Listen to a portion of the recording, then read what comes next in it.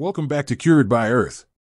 In today's video, we are going to talk about something that I am sure all of us want, a flat belly. And guess what?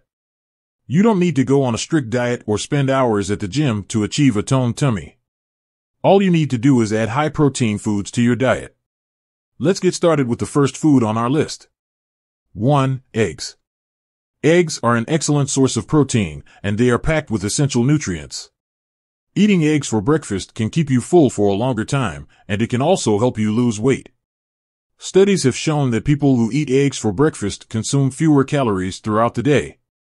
2. Greek yogurt. Greek yogurt is a great option for people who are trying to lose weight.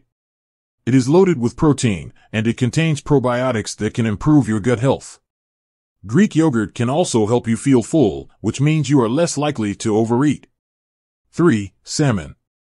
Salmon is a fatty fish that is rich in protein and omega-3 fatty acids.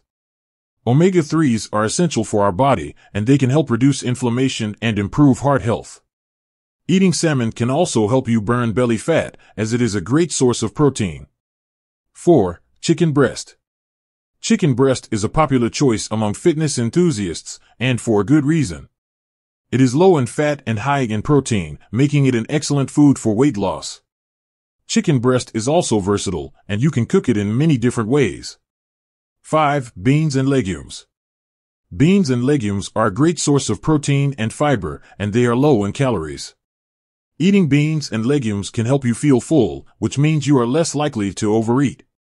Plus, they are an excellent source of plant-based protein for vegetarians and vegans. And there you have it. Incorporating these high-protein foods into your diet can help you lose weight and melt belly fat. So, what are you waiting for? Head to the grocery store and stock up on these healthy foods.